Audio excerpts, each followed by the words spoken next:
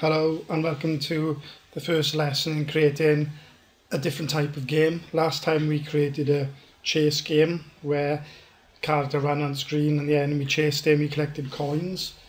This game is going to be using the mouse pointer to shoot various things on the screen. The principle is almost exactly the same. We just need to put a mouse crosshair on the screen and we just need to use the mouse button to move around and shoot objects or cause collisions with our crosshair and obstacles on the screen. As I say, the principle is the same from the last lesson. So you need to have followed the chase game lessons before diving into this lesson.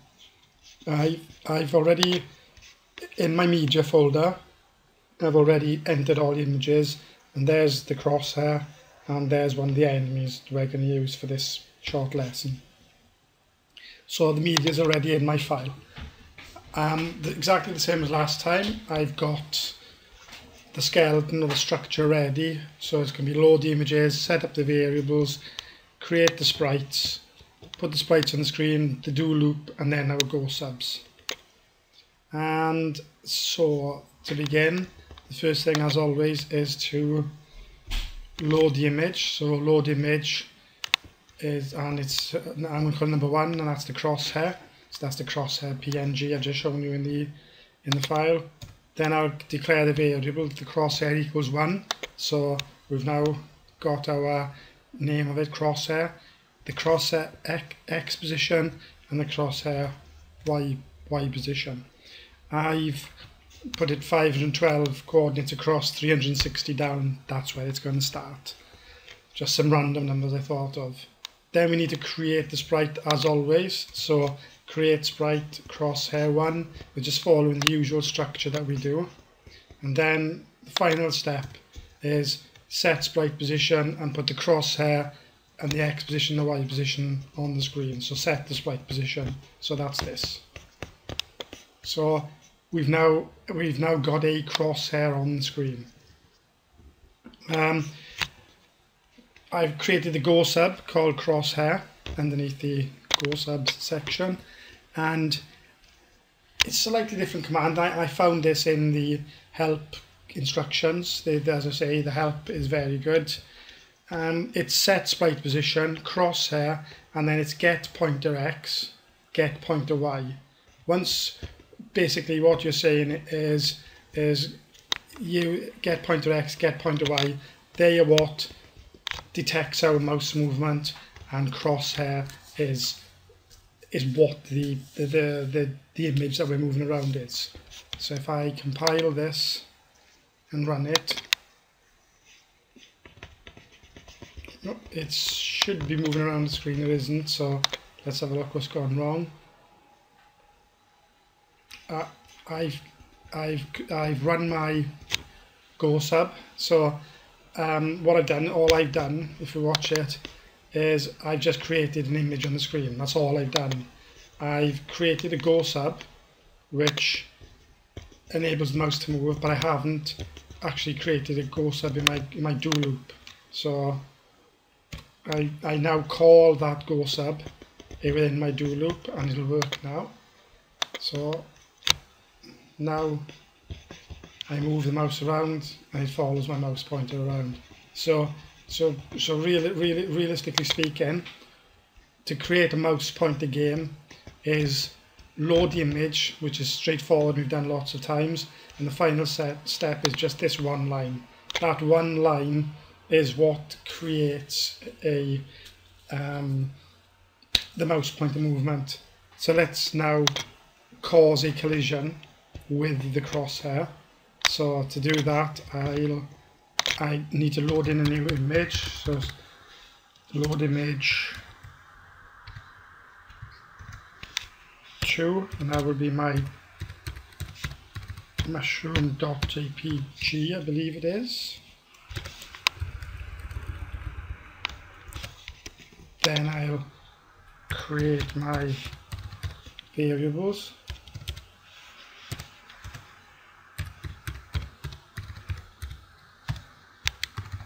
I use XPOS. It's 800 by 600 screen, so that's 400.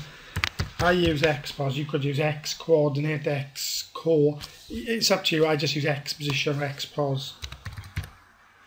Mushroom Y position.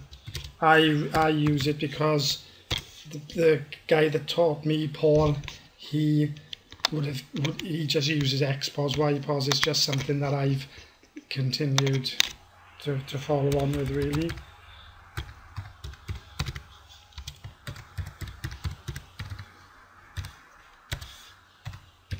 Okay, so that's pretty much the last step to do, is set sprite position.